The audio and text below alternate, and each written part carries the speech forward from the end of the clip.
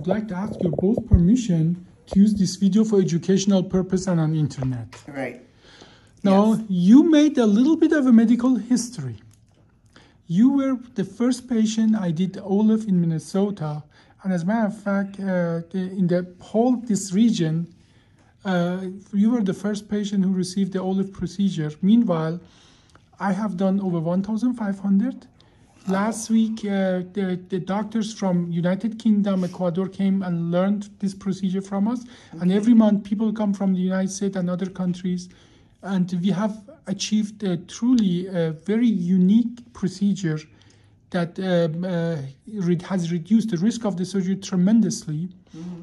And I hate to say that, but the OLLIF you received 10 years ago is not the same OLLIF we do now, because we have a whole engineering department. We have improved on that tremendously. So you got the OLLIF version 1.0. No, version 2. Now we are version 7. Oh, really? We have come a long way. Wow. Yeah. In 10 years. Wow. In 10 years. 10 years is a long time. Yes. But do you remember that surgery?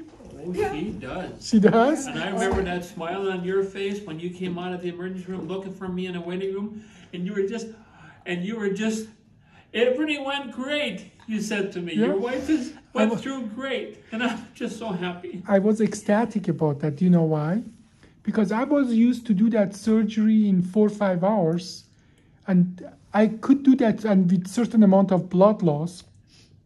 I did your surgery in less than half of the usual time. Yeah, I remember. It wasn't very long. It wasn't very long. And we had 1/10 of the blood loss of the open surgery. Wow. And this is one of those moments in the history that you see something very special and you recognize it. That was my happiness was about recognizing that, we did something special that day. Right. And that started the process. Now people, like last Friday, people flew from other states to get this procedure when they couldn't get a regular surgery in their place. Yeah. And people come even from other countries now to get this procedure for us.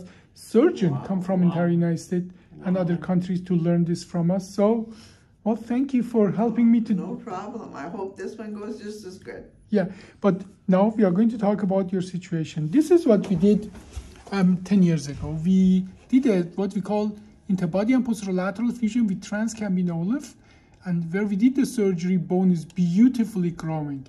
At that time, I used what we call a plastic cage or spacer.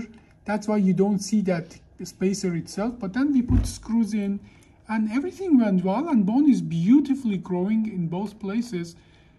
But about a year ago, or maybe 6 months ago, something like that, you and I, we talked about that there are some other problems with your spine. Now, my SI joint, right? Yeah, well, with all the things that I could do, I could not stop the time and I could not make you younger.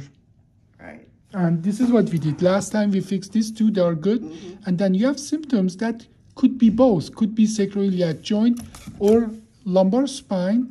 And if you look here, you have problem in both. Okay. Here, that's the L5S1, and these are sacroiliac joint. And now, most of the time, both are the problem, but the way we figure out which one is giving you most of the problem is with injection. Right. So how many injections did we do? 3. 3. And tell me about the result of that injection. The first 2 didn't do real good, but the last one, which was 2 weeks ago, did great for the first 3 days. Yeah, and that is sometimes, what we say, you have 2 problems, but the injection showed us that even though you have as well both sacroiliac joint and L5S1, nevertheless, the sacroiliac joint is not really your major problem, because if sacroiliac joint was your major problem, each injection would make it day and night. Yeah. Okay. So you have what we call adjacent segment disease, meaning that the level we did the surgery are good, and now the other level is the one that we have to do surgery. Now, 10 years ago, I could not have done that surgery minimally invasively. Okay. But now I can. Now you can. Okay. So because we are not doing OLLIF 1.0, we are doing OLLIF 7.5. Wow. Many, iteration, much more experience. So we have come a long way. So practically, it is good that we bought you 10 years time, because now we can do the second surgery as well, minimally invasively. Yeah, I see that that's now. right. Yeah. Right. Okay. Yeah. Well, so tell me about how did you do? I mean, how long did you stay in the hospital? At that time, I used to keep the patient a long time in the hospital. I had surgery on Tuesday and I went home on Friday. So Tuesday to Friday, 3 days. Yeah. Now most of the patient after that surgery go home next days. Okay. So wow. because we are even better at managing, we understand how to manage the pain, how to ambulate the patient. Yeah. Now, how long after that surgery did you return to usual life activities? Oh, right, I don't remember. Oh, it was It wasn't that long. month. Maybe a month, 6 weeks, maybe. Yeah. Max, 6 weeks max. Yeah, and that was unbelievable then, and Yeah. still unbelievable. Most of patients after a 2-level fusion, it takes them somewhere between 3 and 6 months to return to usual activities. So even then, that was part of the big smile I had, because I knew something is going to be different. Okay. Super, yeah. Now We've bragged you up quite a bit over the thank years. you. Well, thank you so much. That we requested you. Thank you. We suggested you because of the outcome. Yeah. First We've been time. 100% satisfied. Well, that this is 10 years later. We are going to fix a different problem. Yes. And we will fix it.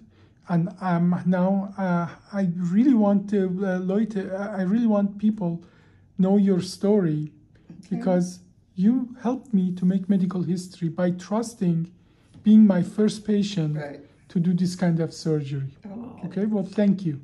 you're welcome. Wow. Well, thank you very much.